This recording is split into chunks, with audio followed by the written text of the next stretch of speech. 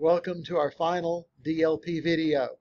This video has two screens that it will review, numbers 29 and 30 or 65 and 66 depending on how you've been numbering your sets. So let's take a look. Long-standing tensions existed between the nations of Europe. So in 1914, World War I erupted. So right there is a coordinated conjunction. We need a comma after Europe. The bloody conflict decimated an entire generation of young men and shredded the fabric of British society. So here we have the opposite situation. The comma with and right there is not needed because what's on the other side of and is not a complete sentence. It's simply a compound predicate, not a compound sentence, as we had back in number 1. What caused this vast slaughter, which pitted the Allies, including the British Empire and France, against the Central Powers of Germany and Austria-Hungary? It's a question, so we need to end with a question mark. And so we could either put comma which or no comma and the word that. Either one would work in this case.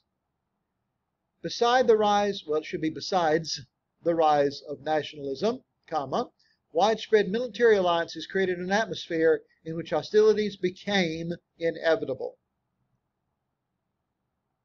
And then the final set.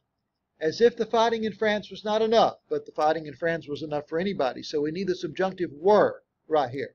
As if the fighting in France were not enough, the British military was challenged to a greater extent. So that word is further, F-U-R-T-H-E-R, in 1916, when nationalists in Ireland, R-E-B-E-L-L-E-D, two L's there.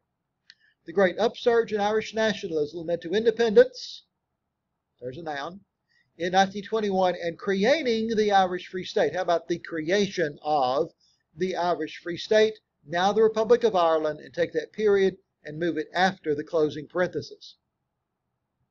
When the armistice, capitalized armistice, was signed in 1918, all Europe was exhausted by what the British once called the, quote, Great War for Civilization, period, close quote.